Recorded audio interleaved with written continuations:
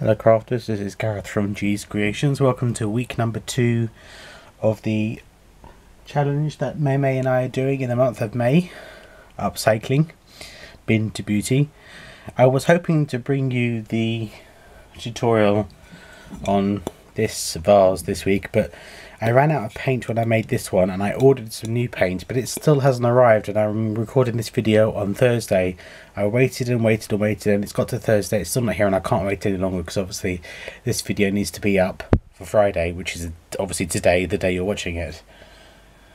So I've had to amend my plans, so I'm going to do something different. With this, as you can see, I've got an assortment of used tins, all nicely washed out. Now the thing with this, that you need to make sure that both of your tins are the same so they can stack. If you see, this one has a different bottom to this one, so these two won't stack, safely, whereas these two stack into each other and they sit very nicely. Because what I'm going to do today is, if you've seen my pictures on Facebook, you have seen the candle stands that I've made. So we're going to do one of these today, a 2-tier candle stand using 2 tin cans. So you will need 2 cans, you'll need double-sided tape,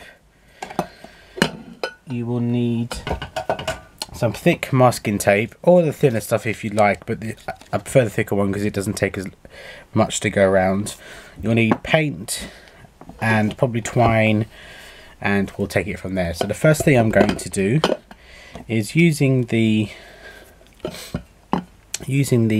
double-sided tape. I always put a layer of double-sided tape on before I put on the masking tape, just to give it that extra stickiness, that extra, just so it has longevity.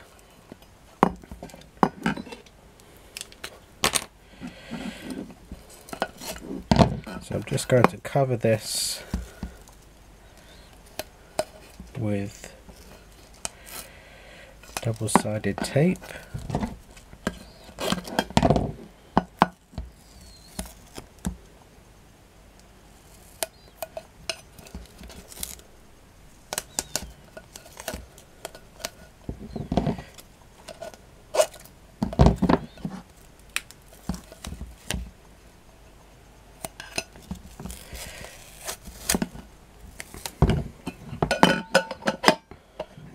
I will put it round the 2 of them.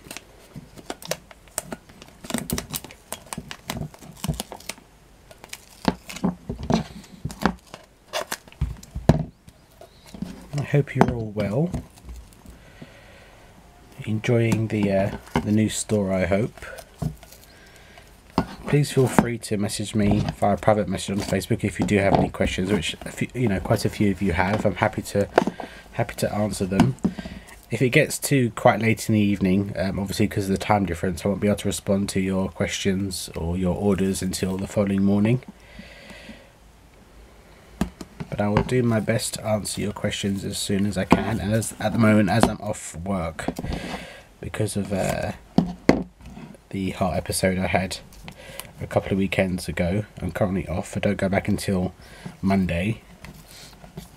I will be unavailable while I'm at work, so just to make you aware of that.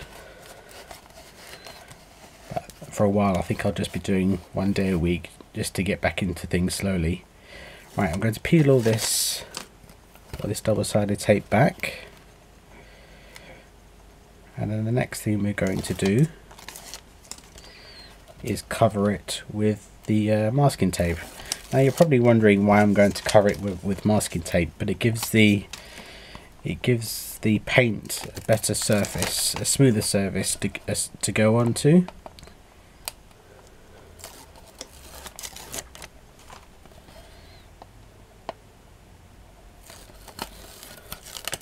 One more.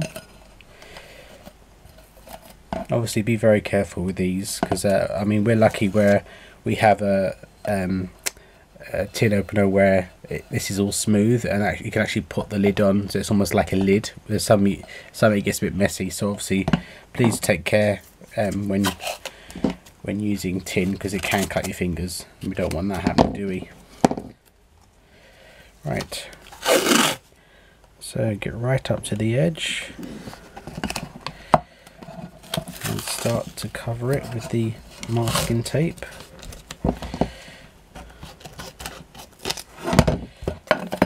Try and have it so it's as neat and as flat as possible. Overlap it slightly.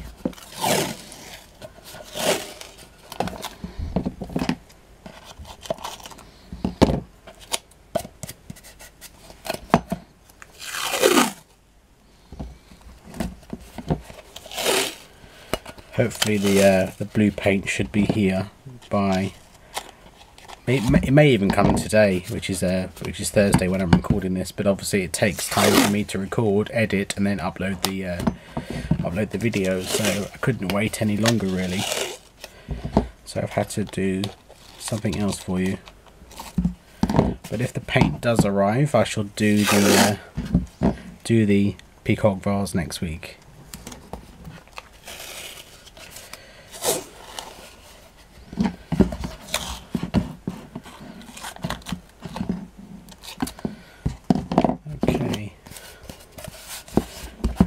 That done. Right, I'm going to go and get my paints and I'll be back in a second.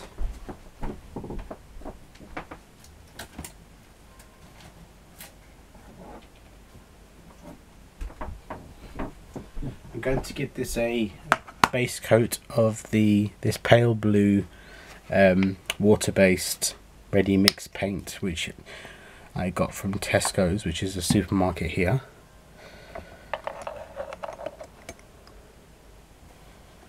And I am literally just going to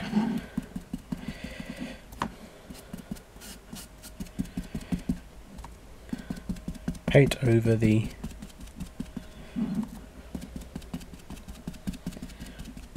masking tape all the way around.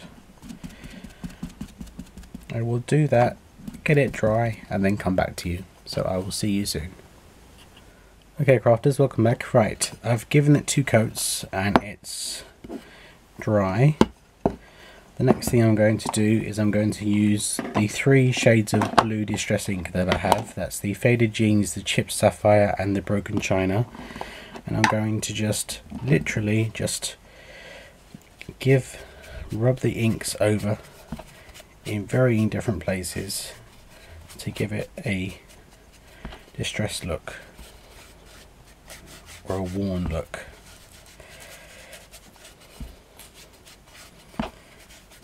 Most of the center is going to be covered over by a piece of paper which will have a nautical image stamped onto it.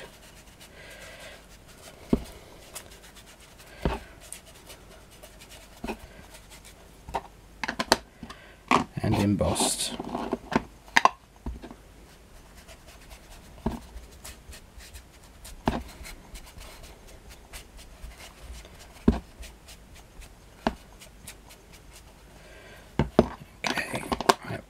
That to one side. Right, I'm going to use a plain piece of A4 paper. I'm going to be using the burlap stamp from Handy Hippo, and that's the Just Right Cling. So I'm going to be using that. I'll be using my Fiskars stamp press. So just pop that on there.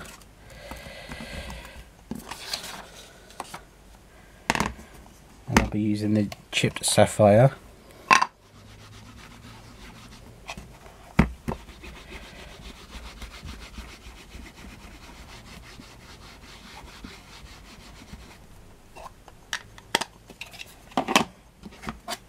Stab this image out.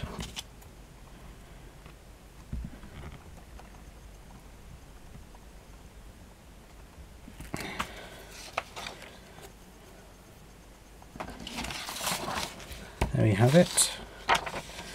And then I'm going to be stamping this lovely octopus. I'll be stamping him out, but he'll be embossed. So get hold of my Top Boss embossing pad and emboss him.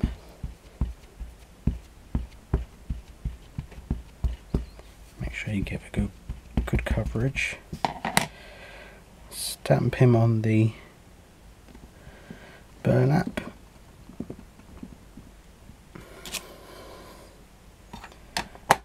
Put those to one side.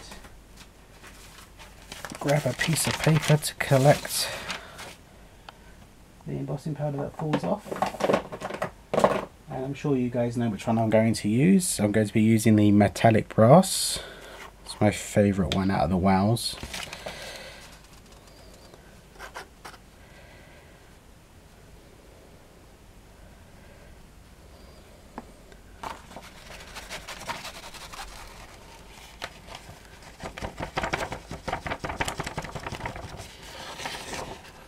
There we go. Right. Pour this excess back into the jar.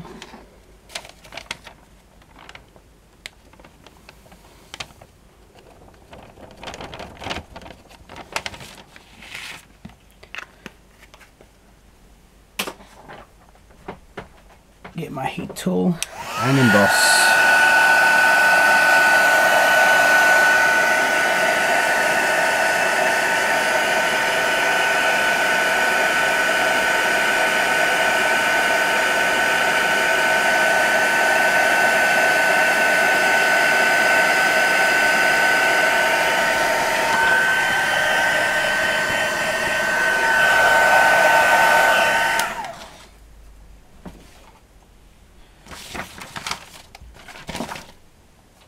Okay, I'm going to cut him out now.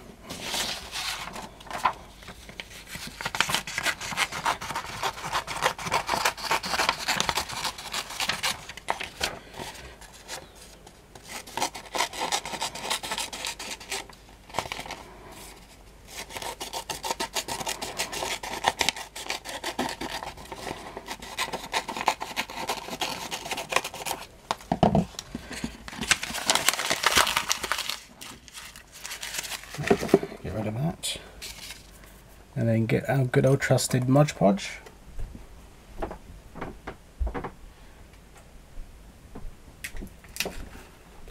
And adhere him to the center, so he'll go across there like that. So I'm going to put some Mod Podge on the back.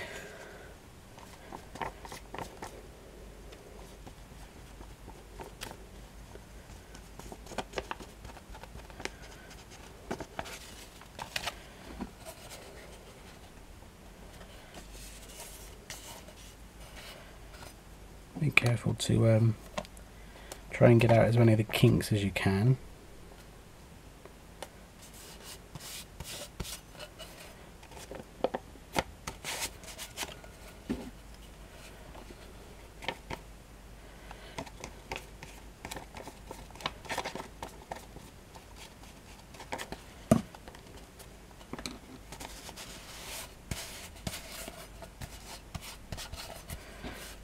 And obviously go around the edges just to seal it in.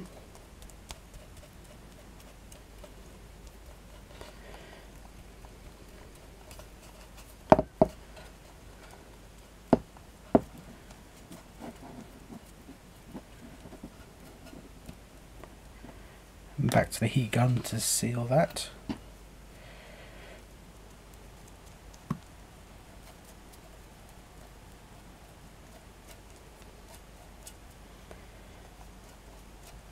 I'm covering the whole image with Mod Podge. I will cover the whole tin in Mod Podge once we do the blending.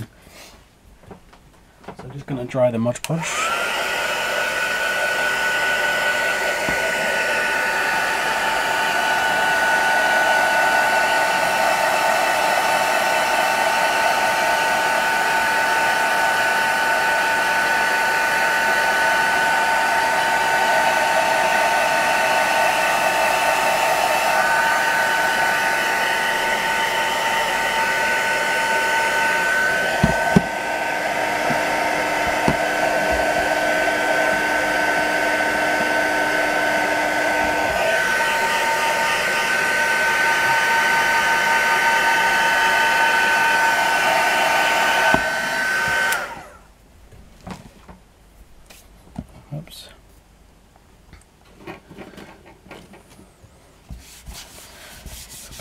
station a bit.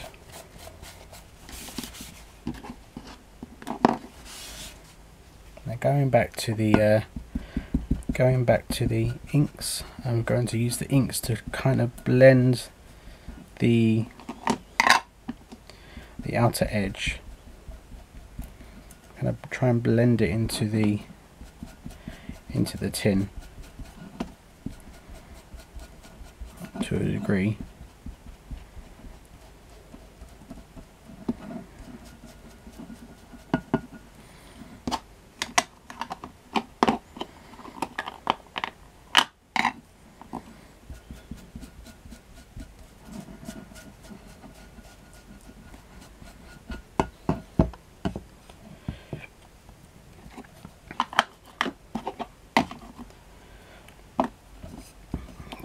That's that part. Just move this Mod Podge out of the way. The next thing I'm going to do, I'm going to stop that from rolling. Okay, I'm going to stand it out for a second. Is attach the twine. Now, I'm not going to expect you to watch me twist loads of twine around the top and bottom, so I'll just get it started with you on camera, and I'll just use a bit of Arlene's tacky glue to get it started. Just put some around the top. I'm going to go down about 1 inch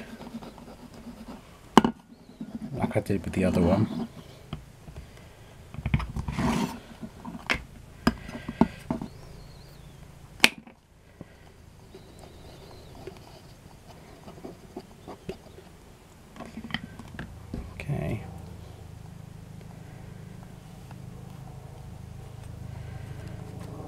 And then just go round and round and round. I'm sure you all know how to do this.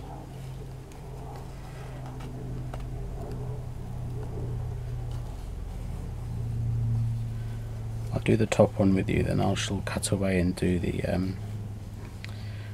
bottom.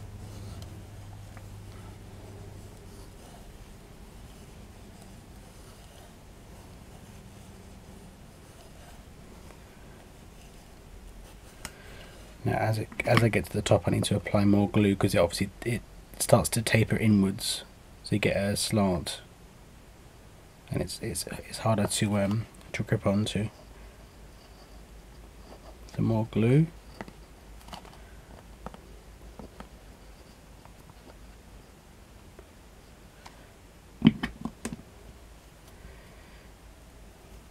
Now if you wanted, you could carry on with this and put twine on the top,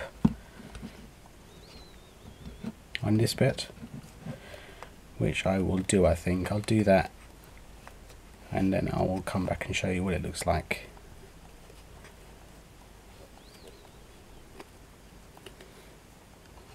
Okay, so that's that started.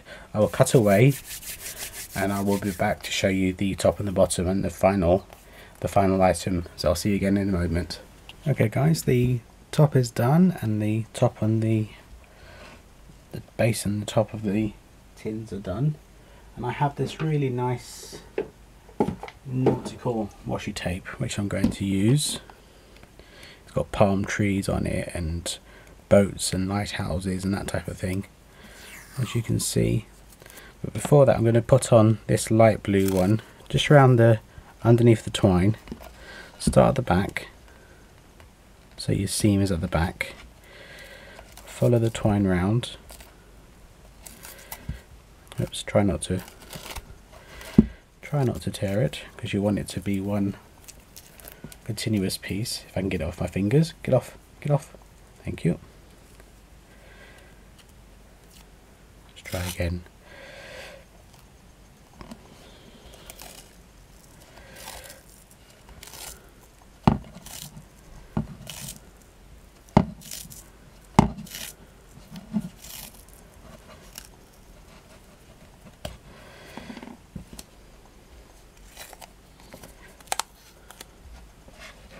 Again, start on the back.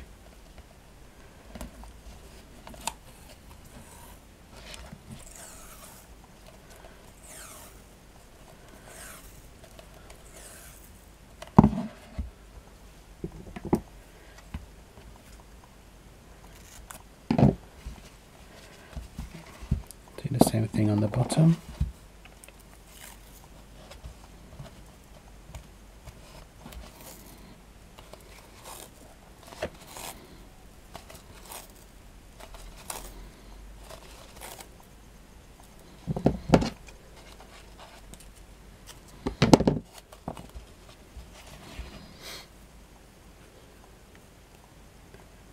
And then what I'll do is I'll give it a coat of Mod Podge, cover everything, the washi tape, the paint, the image, give it all a coat of washi tape, of Mod Podge, just to seal it all in.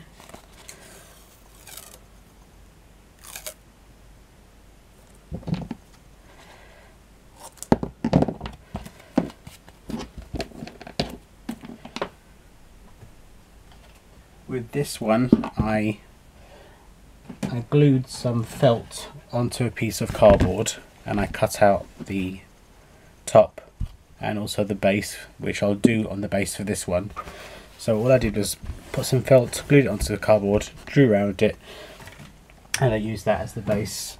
So there we have two candle holders made from tin cans,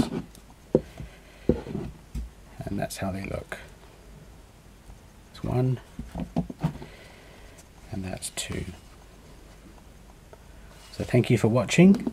I will see you again soon. Take care now. Bye bye.